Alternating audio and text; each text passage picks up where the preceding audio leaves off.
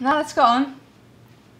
The task here is to find the area of these two triangles. So I need to find my base and altitude. Well, base looks like it could be this side. And the altitude I need to draw before I can actually measure it. I can measure the base, how long it is. It's close to 30, let me call it 30 centimeters. And then the altitude I need to actually draw a perpendicular line from here over here. For that purpose I will use my protractor and line up this 90-degree mark with the base, and then it's a little tricky, it doesn't quite reach there to the vertex. I need to line up my 90 and then my midpoint here. There. And now I will measure how long it is. 20. Okay. So the area would be, I multiply 20 times 30. 600. Take half of that. So 300 square centimeters. Over in this triangle, where is the base?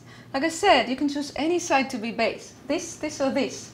Whichever you think is easiest. And I think the easiest is this one this time. Base at the top. And then this becomes the vertex from which you draw the altitude back towards the base. I line this 90 and this midpoint, and then I slide it until my line will be going through the vertex here. Okay, and then measure 11. And then this, measure this. It's 30 centimeters till that point. 35.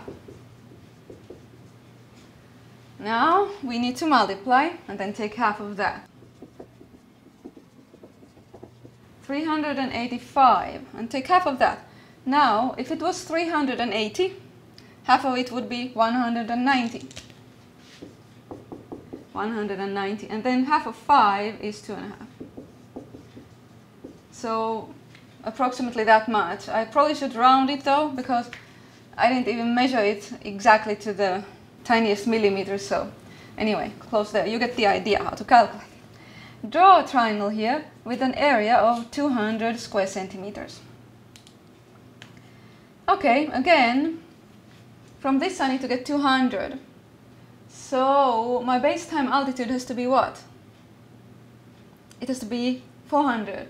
I have to have 400 here so that when I divide it by 2, I get 200. I have to find two numbers, the base and altitude, that multiplied give me 400. For example, 8 times 50 would be 400, or 80 times 5, or 20 times 20, or 40 times 10. You see how many possibilities? There's tons of possibilities for this. 40 times 5, I'm sorry. Let me try 20 and 20.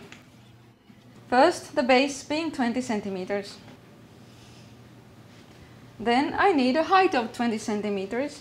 So I need to draw a perpendicular line here, continue it until I have my 20 centimeters. Okay. And this will be now a right triangle. There, that's 20 and 20 centimeters. Okay, let me try another one. 80 times, no, it's a little long. 40 times 10. I draw here 40 centimeters. This is now 40. This was 20 and 20. And now I draw 10 centimeters for my altitude. There. And of course this will be now my vertex of the triangle. So then I just draw in the lines, the sides.